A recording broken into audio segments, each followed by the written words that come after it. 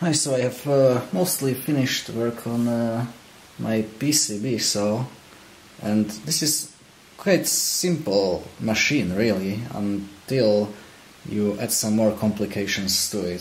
For example, I want it to be relatively quiet, which is a little bit problematic because this is rotating at high rate, and well, it is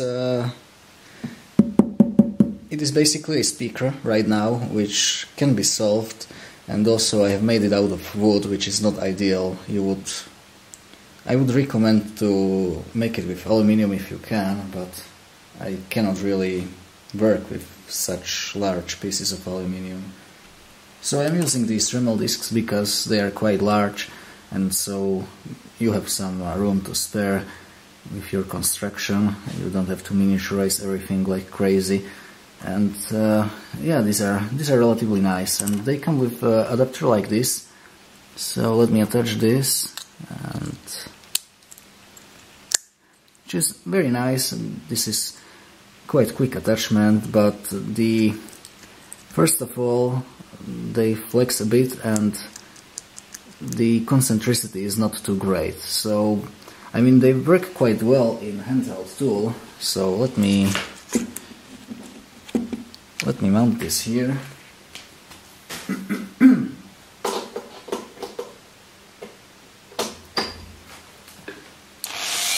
And so, yeah, they work quite nice, right?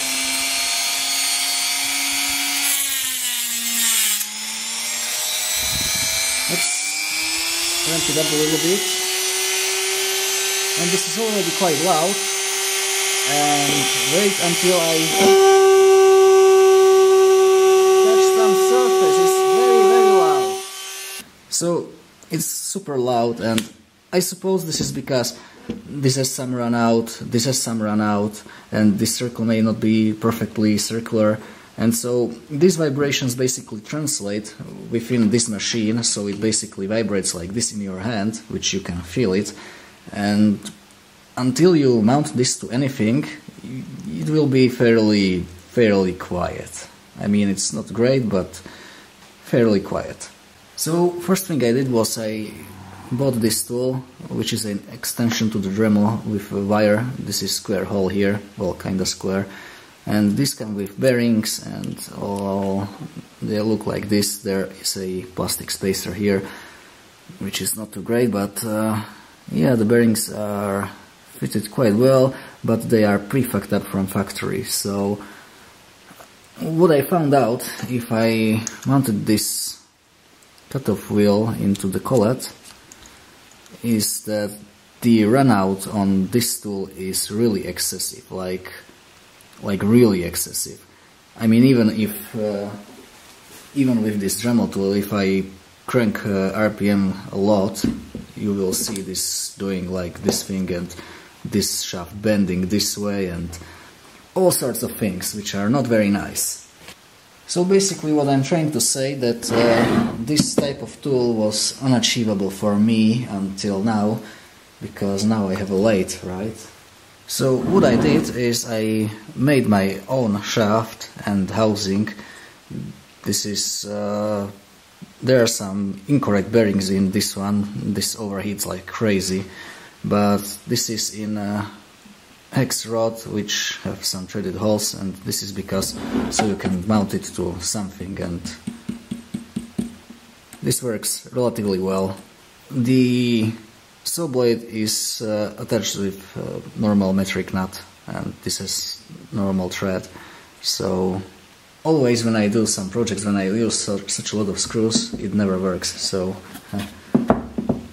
we'll see about that. Anyway, okay, let's look more closely on the shaft. You can see that there is a threaded portion which is way too long, some relief, and the diameter that accepts the hole, or fits quite well into the hole of the cut-off discs. And then there is this ring to support the cut-off disc. Now the radius here should be as small as possible. I mean, this is probably not very good. I will try to fit a cut-off wheel here, but it should be cleaned up very well, basically. And then bearings fit here, there's some relief, another bearing. I mean, this is fucked up, but anyway. And then here goes pulley, and I have a... oh, I don't. But anyway, I put a thread here and mount pulley that way. I made a lot of these shafts. I mean, well, I was learning how to use a lathe basically, so yeah, I fucked up quite a lot. Yeah, here is a thread for pulley. Okay, so before I open this thing, I will show you how quiet or how less loud it is, I guess. Yeah, so let's do that.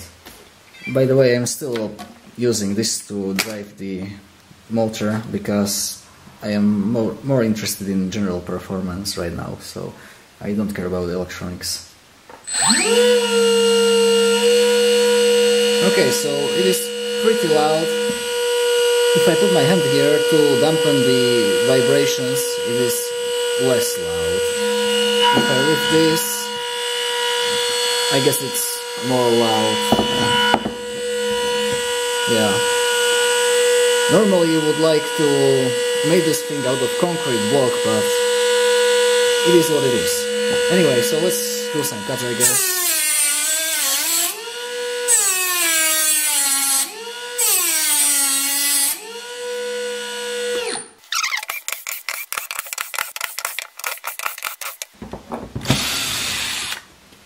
Okay, so as you can see, there's RC style motor. It has a pulley, which I transferred the whole into some PVC plastic, then mounted it on there, and then used the motor itself as a lathe and basically machined it by hand. What the fuck you want here, cat? This is connected with O-ring. This is, I guess, some 20 by 3 mm O-ring, and it is connected to the pulley on here, which you can see. Very, very tiny pulley. Now, arguably, concentricity on the pulley and the screw isn't great, but it doesn't cause too much vibrations, really. It's pretty close to the center of the rotation. I'm not sure how long this well, O-ring will last. I hope it will last. Now, the last thing that I should do before I actually even close this is to mount some piece of wood here to prevent this dust building up here and in this portion basically. And also what I need to do, and I'm not sure how am I going to do it, is to mount some piece of something here. So to basically cancel out the... basically I want to cancel out the vibration that this can transfer to the outside world. Now, this housing block is mounted on this block of wood, and this has two large holes basically to fix alignment if I need, and the motor mount is glued with CA glue because I don't care. I've installed some thin pieces of plywood, and I'm going to glue this piece onto this board so it can avoid everything here. It should be good enough. Okay, so glue is fuming now. I guess here comes nothing.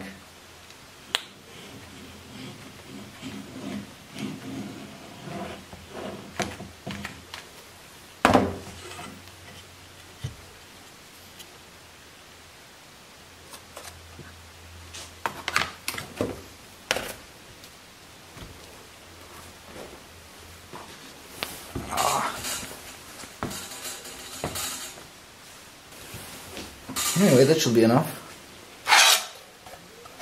Well, not nearly. I can put this into an oven to bake at like 70 degrees or maybe 100 probably. So this would liquidify a bit more, but you know what? It will probably prevent this resonating anyway, so I will leave it as is. And let's see. Okay, so this now uses Arduino, so it can contain this. I realized that I cannot stick potentiometer through here because I should have drilled like relief here, but well, anyway, I will have to make a front panel now, but that doesn't really matter that much.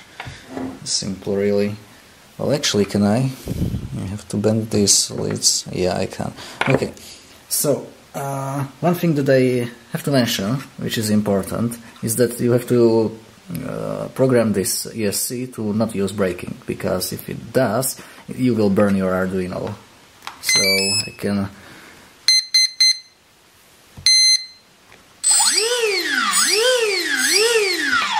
Yeah, so when I was braking, the power LED was getting very bright, and I think I have one Arduino board that has some hole in the 32U4 chip.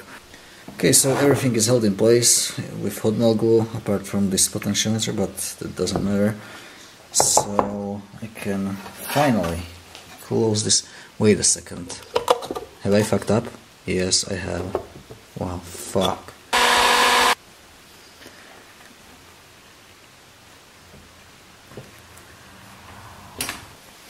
Okay, so the time has come and I need to cut this PCB, and I run out of single-sided boards. As you can see, it's just here. I thought I have enough, but I have double-sided, and this is single-sided board, so...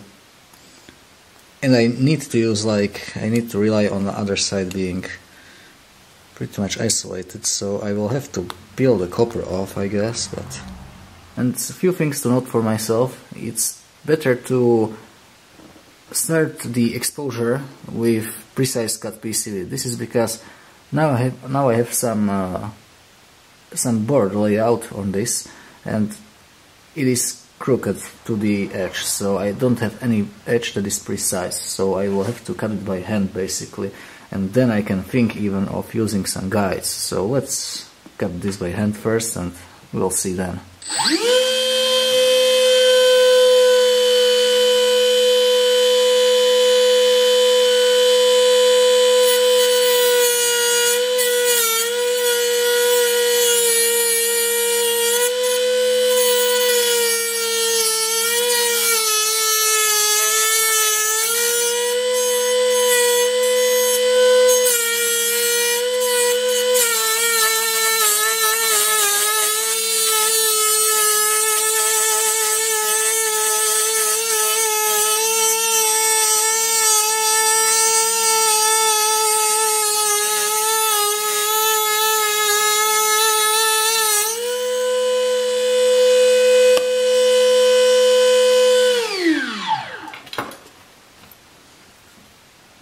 Okay, let's see.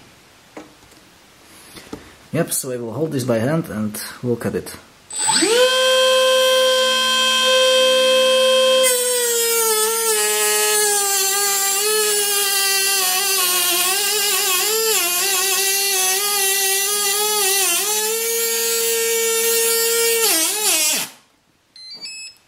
Well, fuck.